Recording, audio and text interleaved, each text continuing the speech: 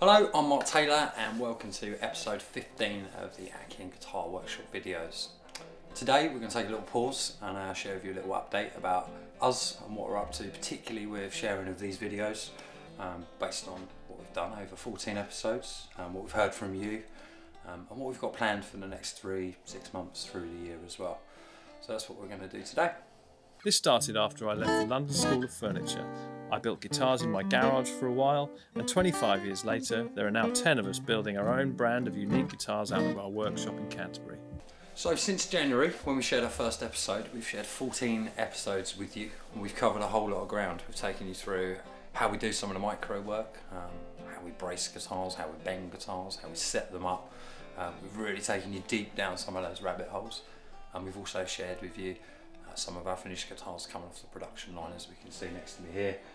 This lovely shiny gold top guitar.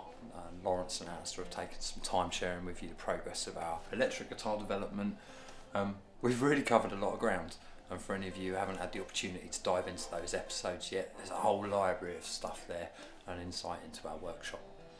So we're 3 months into this now as we come into April, and we're looking at what we've produced and we're looking at what we're going to produce next. We've loved your feedback, we've loved hearing from you all that you're enjoying the videos, and we find those amongst you are enjoying different videos for different reasons. Some people love the geeky detail of explaining how to make a guitar, others of you, understandably, no interest in that whatsoever, and you like seeing the blingy guitars at the end of the process and seeing the outcome. From our point of view, we really love sharing what we do, we really love hearing how you receive it. And we want to make sure that as we continue making these videos, we're making relevant content and we're not just producing content for the sake of producing it. So with that in mind, over the next few months, we're going to change our approach, and rather than sharing with you a weekly long form video, we're going to share perhaps more frequently with you, but much shorter form of content. So what we've heard from you is that you like what we're doing, but you'd love to have it in bite-sized chunks rather than having to commit to sitting down listening to 20 minutes and covering a whole load of topics. So we're going to make shorter videos, we're going to make those available on YouTube, so you better dive directly into a topic that interests you, and we're going to support that with lots of even shorter style videos. I think we call them reels and such like, that will be shared via the Instagram and TikTok. We want to keep sharing content that you're interested in watching and listening to. So we'd love to hear from you if you've watched some of our videos, or even if you haven't. If there's things you want to know about our world, let us know. From our point of view, we had one objective when we came at this in January, is we wanted to give a really warts and all pretense-free insight into a guitar workshop in England. Feel like we've stuck to that, and over the episodes that have been shared with you, hopefully you can see who we really are and how we really get along day to day making guitars. So we're going to keep that as our focus as we continue sharing the content, but we want to give you what you're asking for. So it's going to be shorter form, potentially more frequent, and we'll try and keep the balance as we have done in the episodes of some workshop antics and shenanigans, some insights into the guitars, and also taking you through some of the how-tos. Going forward, we won't be running on a weekly schedule, but there will be a lot of content from us. If you want to make sure that you're getting that content as soon as it's released, encourage you as best we can to click on that subscribe button on the YouTube channel, and also keep an eye on our social media and Instagram, Facebook, and we're beginning to TikTok. I'm not sure if that's a verb yet, but we're getting down the road of TikToking. So before we conclude today's video, we know you like seeing our guitars, so we wanted to show you one that we think is really special, and this is the second Gold Top guitar to leave our production line. And it was a really relevant guitar to talk to you about today, because we produced a Gold Top guitar. We'd never seen one as in an acoustic style prior to producing one maybe about 4 weeks ago, which we shared in one of our episodes. The feedback we had from you was a really pleasant surprise.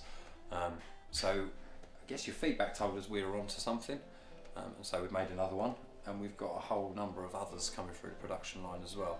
So your feedback, we do hear it, and it reassures us that these aren't just personal obsessions, they're things that actually you guys really like and you really enjoy.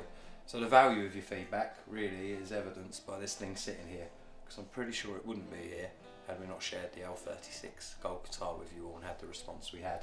So that's one of our guitars, and if there's something to tell you, your feedback's worthwhile, it's physical and it's sitting right next to me, so we really wanted to share that with you today.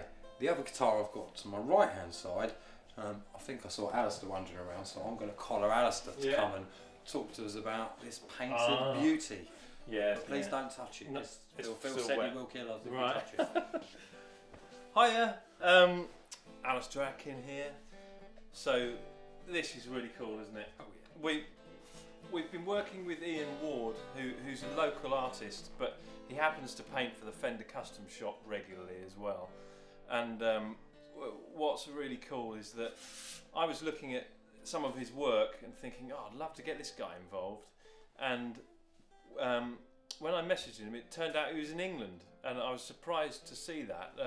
And then we started talking, and it turned out he's like 20 miles down the road. So we've decided Ian should never be without one of our guitars to paint. And so this is one of the first ones he's done. I think maybe, have we done 2 or 3? I think this might be the third one. And the flamingo on this looks brilliant. He's done a cracking job. We've had a lot of inquiries about this already. There's a particularly famous artist that is on the cards for this, and if that happens, we'll tell you all about that. But so first, he's going to have to wrestle it from both of our wives. Yeah, our wives were both like, "Oh, can we put that on the wall at home?" And I was, "No, don't. I'll take a picture of it. We'll put it on. Put that on the wall." So yeah, keep an eye on this. A couple of weeks' time, this will be ready, and we'll do another video update and really go into detail over it. But yeah, that's the Flamingo 000. This year we've really decided that we want to try to make as many different styles and really have fun over what we're doing. So we're throwing stuff out there. Loads of people seem to be, some people hate some of these things, some people love them, but we're finding, in England we've got this term, it's like Marmite. Now Marmite is a sort of thing you spread on your toast, and it's really salty, and some people hate it and other people love it. So we're finding that's what we're getting with these sorts of guitars, but we're really enjoying it, and I think people are enjoying seeing what we're doing. So yeah, please keep telling us what you like and what you don't like.